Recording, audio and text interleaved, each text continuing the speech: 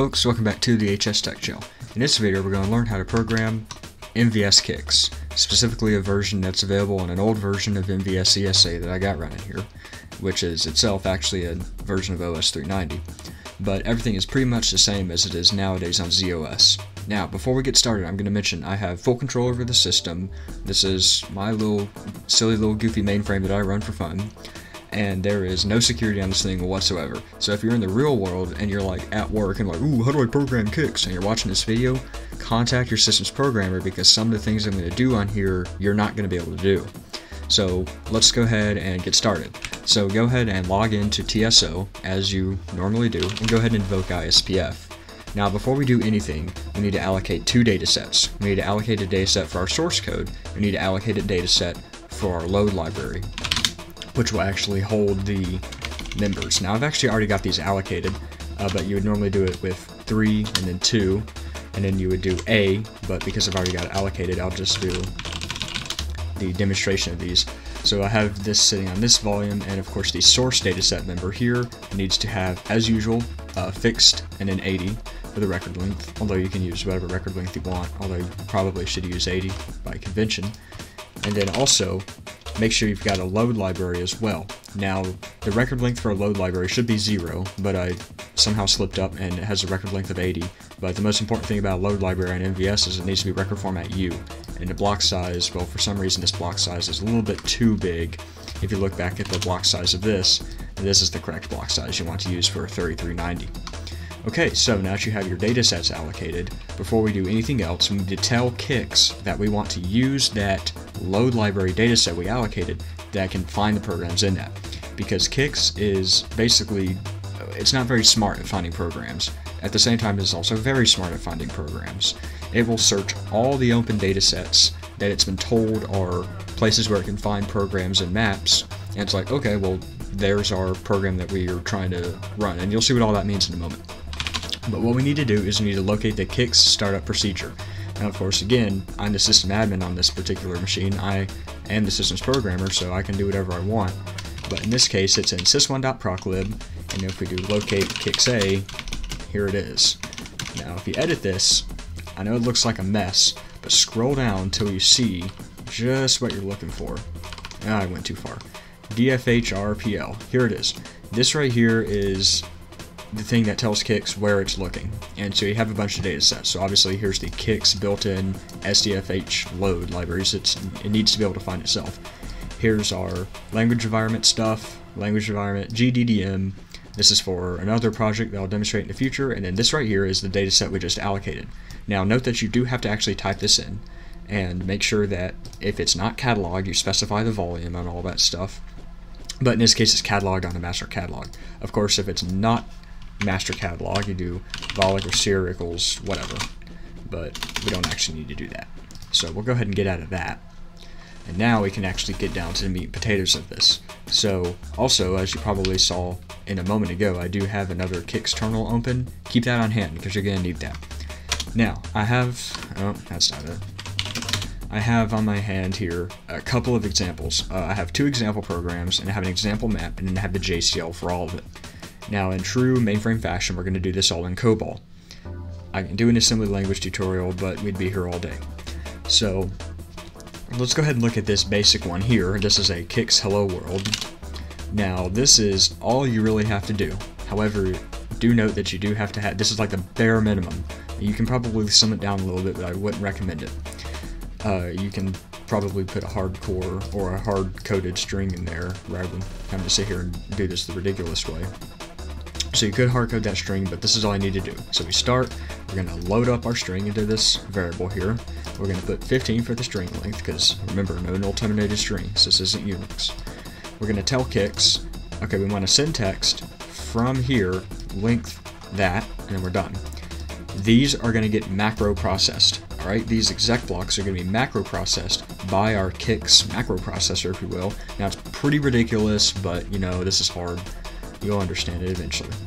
Exec CICS return means we're done, and then stop run. Okay, technically you can leave this off, but you know, it's like when you're writing an assembly program on Unix, you need to return anyways, even if you exit or use the exit syscall. So there we go, that's the basic example. Now, here's where it gets actually really difficult. You gotta understand this JCL. This is a nightmare, but it's not that hard. Alright, so this is probably something you're gonna want to copy paste. I encourage you to actually hand type it in, because you may remember it better that way. So let's go ahead and walk through this. Now, if you're familiar with MVS, now this isn't a generic MVS tutorial, here's your job card. In this case, we're going to message class H, which on my system is the spool, the held class. This right here, okay, this is where things start to get different. I have an ancient version of CICS transaction server on here. You're probably wondering, how in the world do I find what this is supposed to be? Because we go on your system and you go to ISPF option 3.4 and you plug in CICS13.CICS.sh blah blah blah blah blah. You're like, ooh, dataset not found. Well, here's how you find that. We'll back out of this for a moment. Just do **.def or sdfh star, and that will expose to you all of the CICS datasets. And once you figure out what the HLQ is, the high-level qualifier, remember that, because you're going to need to know it. It's going to keep showing up. So if we go back to our example here, boom, here's our high-level qualifier. However, before we can even type that, we have to type where we're fetching these procedures from, because this right here executes a job procedure. So what does this mean? Proglib. This is the load library that's going to drop the compiled program into after it's been linked. This right here, this is the high-level qualifier. This right here is, again, the same destination library.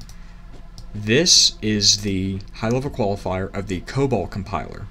So we're probably going to need to find that as well, and we're going to go look at that next. And then this is the high-level qualifier for the language runtime environment, or just language environment. Okay, this right here is the translator sysin. So this right here is your data set that has your source code in it, and as you remember, it's CICS high from a moment ago. Syslib, this right here is where you may have any copybooks. If you come from the Unix world, a copybook is a C header. Now, this right here specifies stuff for the linker. We want this to be a reentrant executable, or a reentrant module, and then this is the final name of it. And then this right here is going to go here, because remember, this is a partition data set, but we didn't specify it like this. We specified it like this. So the linker is going to say, okay, yeah, throw this in here. Boom. Pretty standard linker stuff if you've ever driven the MVS linker before. Now, let's go find that COBOL compiler. So again, your data set names may be different. So to find this, we do **.sigygcomp. And that is the name of the compiler. Because look at that, I got a ton of different compilers on here. I have VS COBOL, actually no, I have COBOL VS, I have OS290 and VM COBOL, VS COBOL 2, and then ZOS COBOL 1.4. So any of these you could use, and they would all probably be able to compile that CICS program, but we're just going to use the one that oops, sorry, it's the wrong number, we're not there yet, the one that I have on here by default. Okay, so once you've done this, go ahead and do submit. And now, if you know the clever trick here, if you have SDSF, you can do m equals n, comma 5, comma st, and that will run SDSF. Go down here and look at this. Alright, so you probably need to familiarize yourself with how to work through this job output. So just go down here and just look for errors. Now this, of course, is an assembly program, so we're going to invoke, well, first we're going to use the command language translator, and then it's going to invoke the, why did I say assembly program? Sorry, this is a COBOL program. So it's going to invoke the command language translator, which, by the way, if you program in other languages like C or even Java, you're still going to have those exec statements. So I know it's going to look weird writing a C program that looks like a COBOL program, but here we are. This is CICS. This is the transaction processing system of Hard Knocks. Okay, the resonant. Okay, well, this is just in here anyways. So boom, boom, boom. Believe it or not, this is actually a mixed case now. Okay, well, that's just the source code listening, and I can see we're looking at the linker down here. Sorry, that's the compiler. There's the linker, or as they call it, the binder.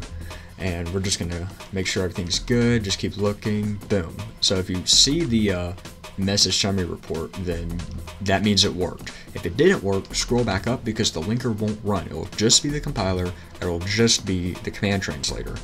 So if there's a error in one of the steps, the subsequent step isn't going to be ran. Now you're probably wondering, well, how in the world did you get to SDSF so quickly? If that doesn't work, go back to your main menu after you type submit on that editor and go to M5 assuming you have SCSF defined, and assuming your shop has the M option as the IBM's product panel, and then go to ST. Scroll down to the bottom, and then bam, there it is, and then S. Alright, now let's take a look at some stuff. Let's go and take a look back at our load library, and you may notice there is now something in here. Note that it is a 31-bit program because we compiled it with a somewhat modern COBOL compiler, and if we browse it, boom, it's a program. Alright, now, let's get this crammed into CICS. So, abandon ISPF and go over to CICS. Now, again, the system has security completely disabled, so I can run anything I want. I can even shut down CICS right here. So after you do L CICS on your login screen, assuming that's what your login screen looks like, it may not be, so figure out how to get into CICS somehow. Just clear the screen. You may need to do CESN, but of course security is not active, I can't sign on. At this point, this may be where you can't do stuff. Maybe your CICS account doesn't have the appropriate permissions, but I have the appropriate permissions. I'm the sysprog, so I can do whatever.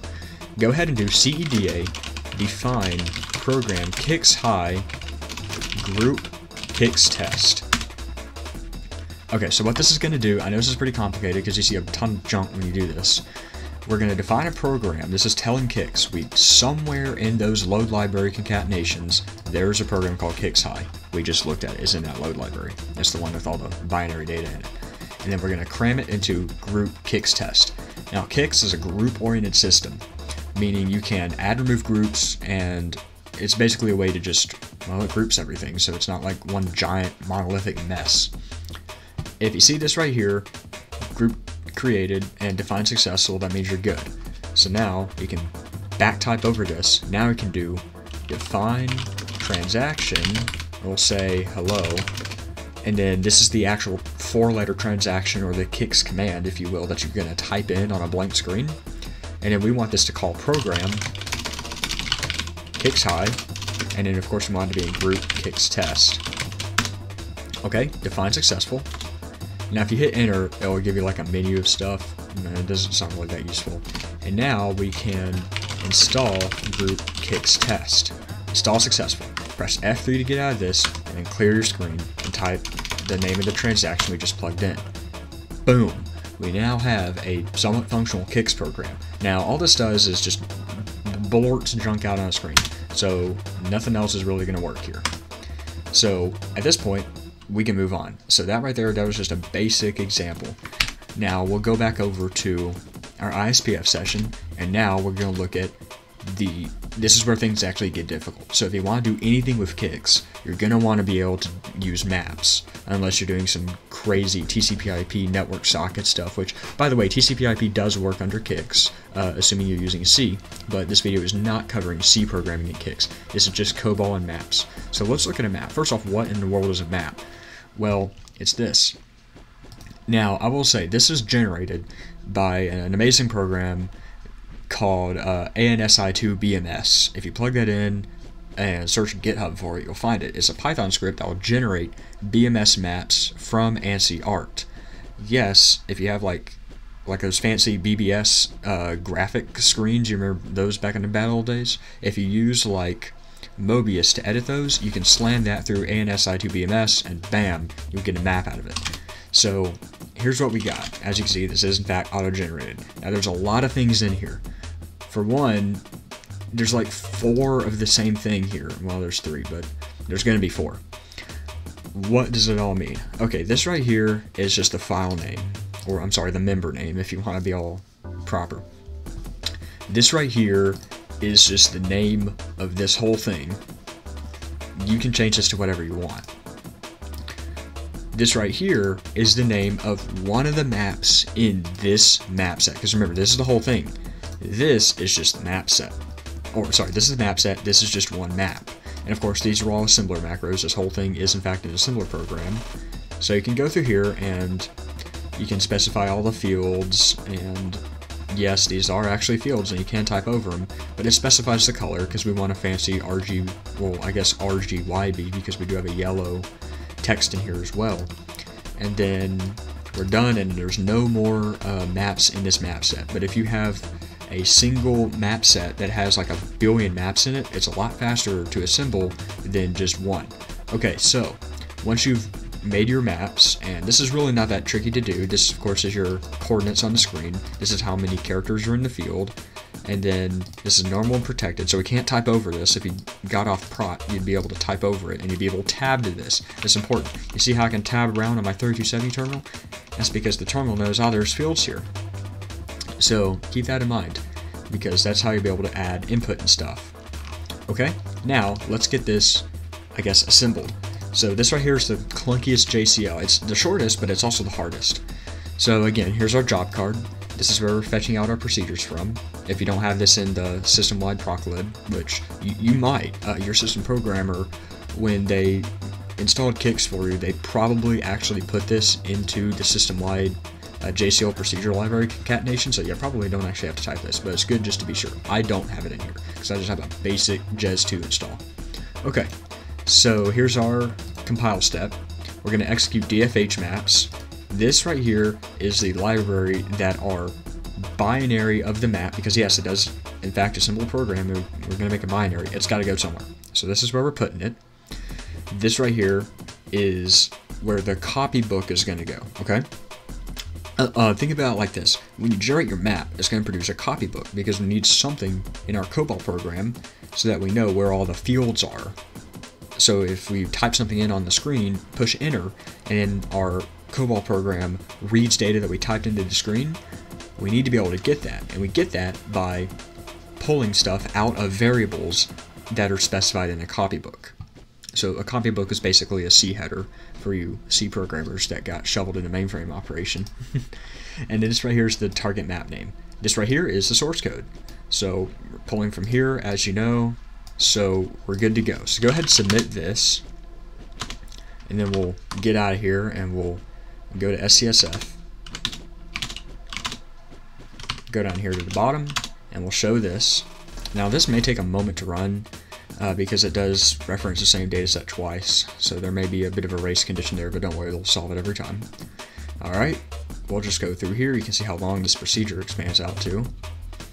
Yeah. All this really does is just run high-level assembler over it. And then there we go. Yeah, and then it'll link it. So, there we go. Actually, it will not link it. It just produces an object. So, there we go. Now, we need to take a look at our datasets, because some things have changed. If we go look at our load library dataset, we're now going to see that there is a mode 24 program in here. Bam! Actually, I said it didn't get linked, but as you can see, it is clearly linked. Oh, sorry, wrong key. So we have this, but we also have something new in our source library. Boom! This right here is our copybook, and this right here says, here's our fields. Now, of course, we don't actually have any fields in here, but these last letters here are reserved. So keep your names exactly at 7 characters at the most is a good recommended practice, especially if you're like doing retro CICS programming on some ancient version of CICS VS. This will be important. Alright, so now we're going to look at our program that's going to show our map on the screen. In our working storage section, you need to copy in our test map, which of course just got cranked out by the procedure that we just did here. So looking at this here, it's vital that you have that in. Okay, so now this is where we send our map. This is one of the maps within the whole map set, and map set, this is the actual binary that gets dropped into your load library. So you can name the source whatever you want. The only reason why I called it test maps plural is because I didn't want it to name fight with the copybook, and I wanted it to be slightly different. Okay, so there you go. Yeah, I know there's test maps and there's test maps. Yeah, I know it's a mess, but it will eventually make sense in the end. So let's keep looking at this, because we're not quite done looking at it. And of course you do your return, your end exec, and then you do your stop run where you get out of that. Alright, so now let's look at the JCL that actually does this. So of course we have COB JCL2, the sequel. Now, same old, except this time, of course, we've got things slightly renamed. The only thing that's renamed is show map from CICS High. Other than that, you can just copy and paste. You know, JCL is just copy paste programming. Alright, so we'll go ahead and, I don't know, oops, I'm pushing the wrong key here. So we do need to submit this. Hopefully we don't get any errors out of this. Okay, so, oh yeah, also, thank goodness for commenting this, so it'll actually tell you what these things are. Yeah, I don't really like this explanation. It's not really that useful. But, there we go. Keep on scrolling. Yeah, looks good. Alright, there's our linker options. Well, we saw the linker, so that means we're good. Alright, let's go take a look at our load library and see that it's in there. So now we have a total of 3 things in here. We have 2 programs and 1 map. Boom. As you see, this one's a little bit longer, but not by much. Now, flip back over to CICS. We're going to do some more stuff. First, we're going to CEDA display group CICS test. So we already have 2 things in here, so we're going to add some more. So CEDA define map, and remember, if we go back here and we look in our load library, this is the map. Oops, I was hovering over a button there on the ribbon that you can't see. Alright.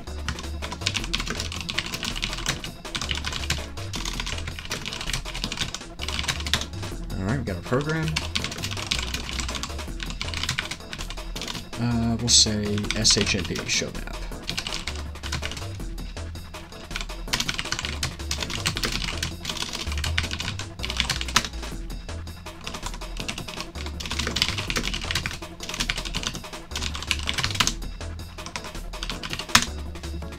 There you go.